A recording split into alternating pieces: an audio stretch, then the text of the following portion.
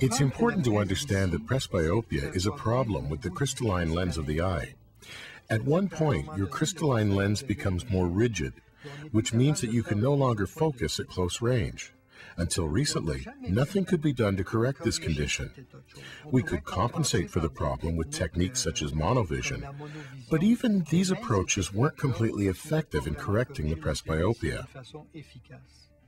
At the Michel Pop clinics, we are very aware of presbyopia problems, and I believe in the years to come, we're going to see them corrected more and more frequently with increasingly sophisticated multifocal lenses.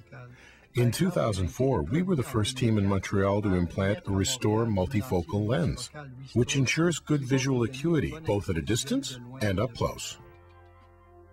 Michel Pop Clinics, a member of Club Elite LCN.